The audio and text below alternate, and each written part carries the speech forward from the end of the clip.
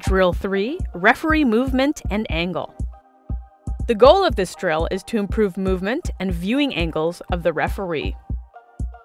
You'll need 6 cones, 2 sets of colored cards, a minimum of 3 colors per set, 6 referees and 1 active referee, and 2 to 3 instructors. The color card shown to the active referee will indicate the following. A red card indicates a direct free kick to the attacking team. A yellow card indicates a direct free kick to the defending team. And a green card indicates a corner kick. Note that the green card could be any color other than red or yellow.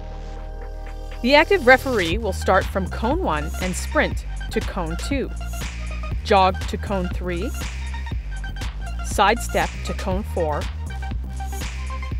jog to cone 5,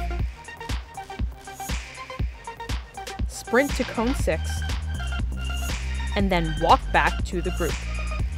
Instructor 1A will have 3 colored cards. He will quickly flash one of the cards at position A, another one at position B, and a third one in position C.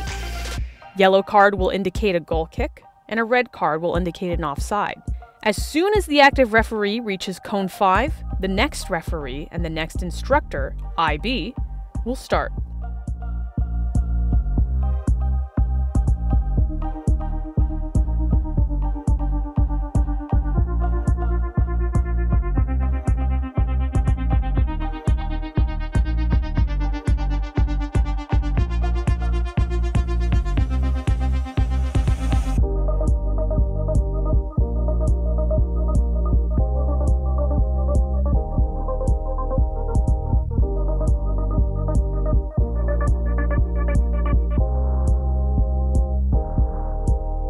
The degree of difficulty can be increased by having Instructor C start from the opposite side using regular yellow and red cards.